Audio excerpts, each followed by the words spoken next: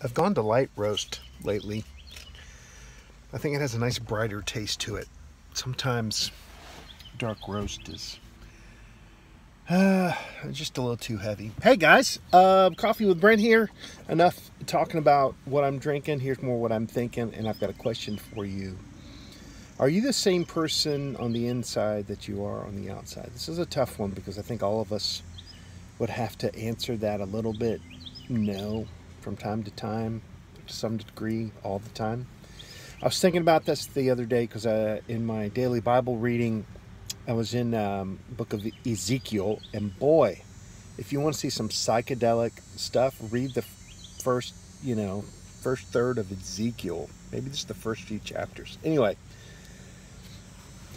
God had a complaint against the Israelites, the Jewish people, Jerusalem, that they were letting people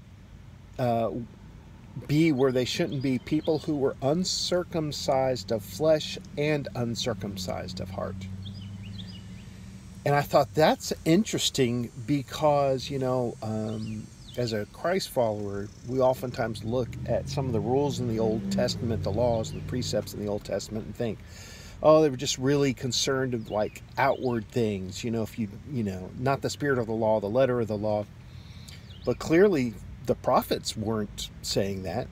That was not an idea you get from prophets like Ezekiel.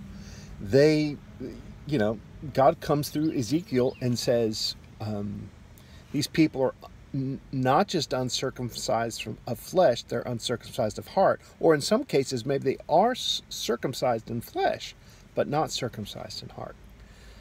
So what we are on the inside matters, and it needs to be consistent. I'll be right in both places, and I know that's something I'm going to work on today. So, and not just today. So, that's me trying to keep it real. I'll catch you guys later.